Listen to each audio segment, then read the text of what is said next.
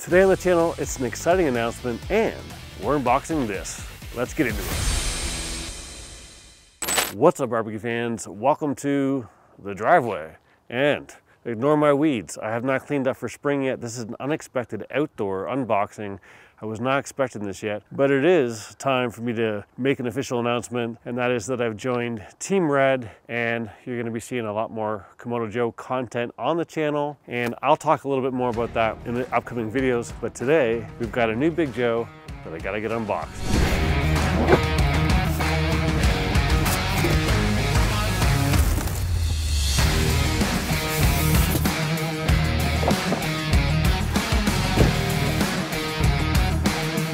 So as you can see, everything is in nicely labeled boxes here.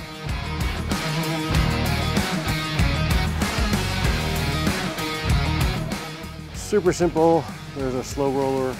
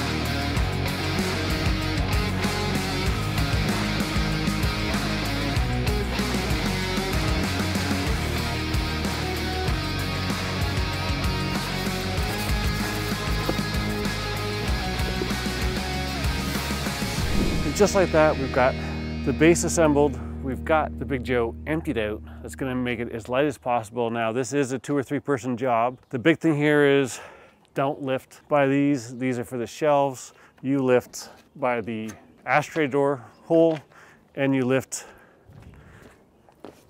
by this hinge. So only 2 places you're supposed to lift this. Now, to give you an idea, it's taken 44 minutes to get to this point.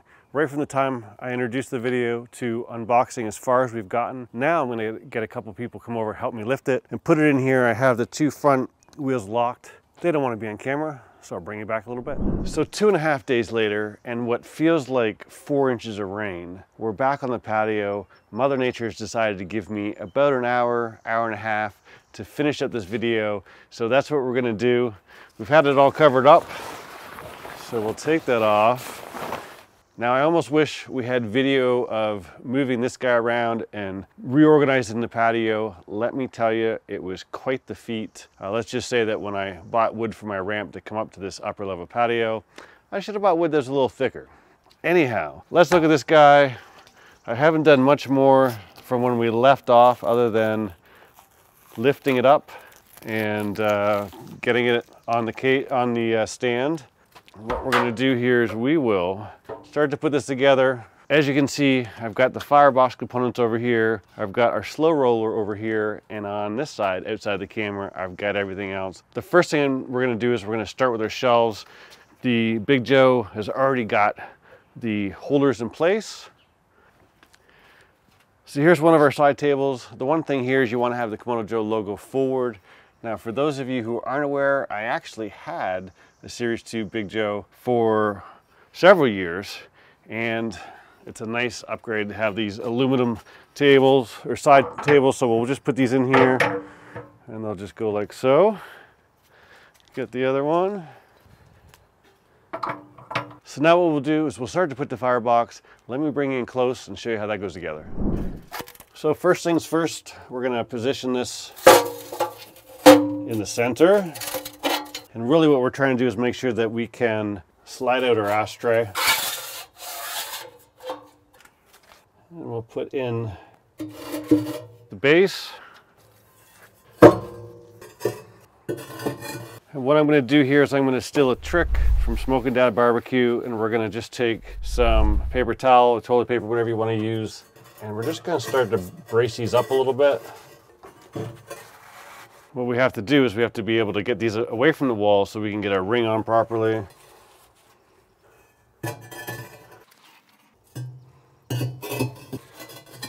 And here we are with our fire ring. And what I'm doing is I'm just taking my fingers behind and pushing it inside. And the big thing here is we want to have this front to back. You can see I'm a little cockeyed here, so we'll move it over. There we go. And just like that, we've got it. Now what we can do is we can fish out all of our paper towel. So unfortunately, my microphone battery died in the middle of that, but what I did is I took a set of these and we went around the outside and removed all that paper towel. You can leave it in there. It'll eventually burn, or you can just clean it up next time you do your spring cleaning. The other thing that I did in this process is I noticed that when I put my fingers in, we weren't centered.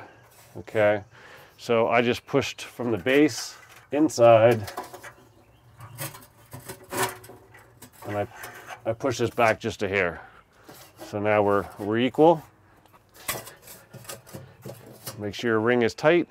The one thing before we grab the basket I want to point out, and this is actually a pro tip from Smokin' Dad Barbecue. You can see that I started with this back here, or you can start with it up here. The vent is here. So we're putting a solid piece here to prevent any possibility of extra air coming in and causing us temperature fluctuations. So put your pieces like this so you're blocking your vent. That way you'll ensure that you've got no airflow problems and be able to get super stable temperatures. Now we'll throw in our basket. Now this basket here is a big step up from what the Series 2 had. I actually ended up buying an aftermarket basket, but this new basket, super thick at the bottom and the sides. This gives us some great airflow. You're never gonna need to upgrade this basket. And the other thing that's nice about this basket, now we can do some dedicated 2-zone cooking. You can go both ways. And the big upgrade with the Series 3 here is, of course, we've got a taller, so we've got a 3-tier divide and conquer rack now. And all we do is we just put this in here. There you go. You lift up your basket all at once if you want. Of course, we have our star accessory.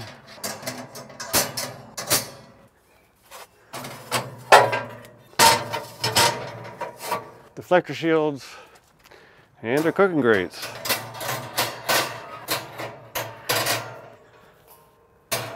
Which, as you can see, can go up 2 different levels, and we can still have our heat shields in place. And of course, the other accessory that I'm really excited about is this guy right here. This is our slow roller. And we go on like that. And the claim here is 20% more smoke. The smoke comes up, hits the dome, and kind of circulates down on your meat. Super excited to play with this. And away you go. So before we go any further, let's look at last week's contest winner. And this was the ribeye video for Mother's Day. The hashtags were hashtag Snake River Farms, hashtag Wagyu Beef, 32 comments using the hashtag. Dun, dun, dun, dun. Wow. Cindy Paul. This is the 3rd time winning. Cindy Paul is a husband and wife. They are a Patreon member, so I will double it once again for the 3rd time. Another great video. Had never seen a salt block used to sear, but it looks like a good idea. Love the potato. Hashtag Snake River Farms. Hashtag Wagyu Beef. Just goes to show you, if you're not a Patreon member, you are missing out, because I will double it. I don't need to confirm your email address because I've already got it. So we'll send you a gift card real soon. Let's get back to the video. So if you're new here, every week, Thursday to Thursday videos and Tuesday to Tuesday videos, we do a contest on the channel. Super easy. I'll put all of the rules on the screen, but all you gotta do is be subscribed to the channel. You have to like this video, give it a thumbs up, and just comment on it with the hashtags associated with that video. And today's hashtags are gonna be hashtag Kamado Joe and hashtag Kamado Cooking.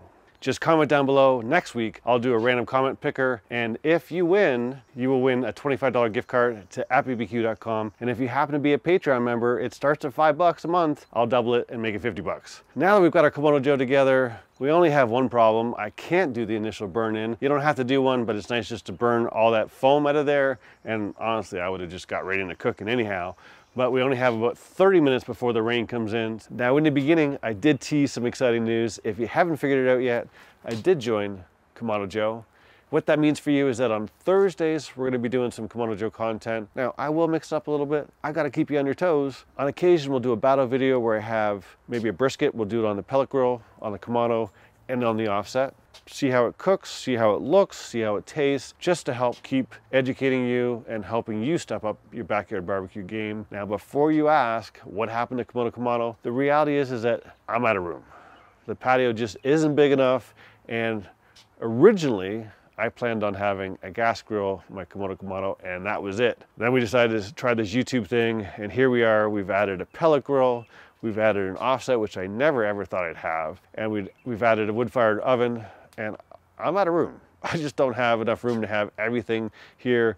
And the other piece of this is that the Kamado is an amazing grill. However, it is a luxury grill that not everyone can relate to or afford. So I wanted to have some more relatable content. I owned a Kamado Joe before. I know they're a great product. So I'm excited to join Kamado Joe, AKA Team Red, and put out some Kamado content for you. Now, it doesn't matter what kind of Kamado grill you have. They all kind of work the same. So whatever content I put out, you'll be able to relate to. If that interests you and you're not subscribed yet, please do so below. Thanks as always for watching. I'll see you soon.